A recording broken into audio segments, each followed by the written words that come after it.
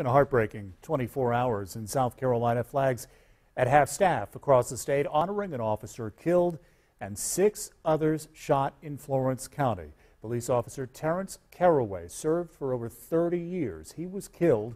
The suspect, 74-year-old Fred Hopkins, has been arrested. Tonight we have team coverage. Diane spoke to members of the law enforcement family about how they support one another through these tragedies. And Georgia Godfrey heard from Richland County deputies who are leading the investigation. But first, Kirsten Glavin live in Florence with the very latest from officials there. Kirsten. Yeah, hey, good evening. We are in the Vintage Place community where all of this violence broke out yesterday. If you look over here, you can see the caution tape is still off, blocking off part of Ashton Drive where this happened. You can see media is here in a staging area, just showing how serious of a situation this has truly become. Now, we know the gunman has been taken into custody, but as far as being charged, that has not yet come down. The investigation into what happened here just beginning.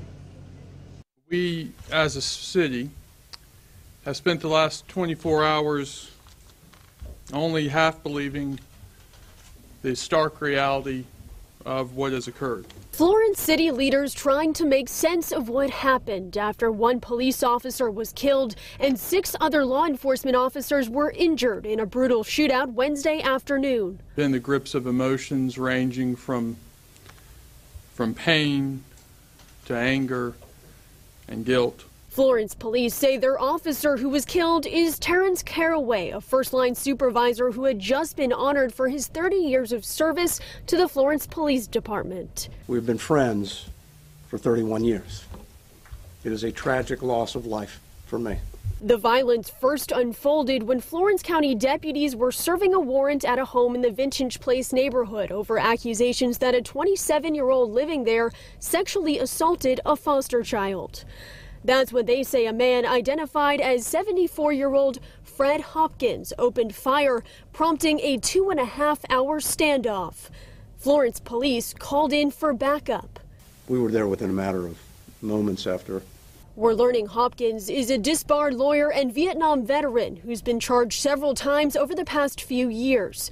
According to his Facebook page, Hopkins has also referred to himself as a competitive shooter.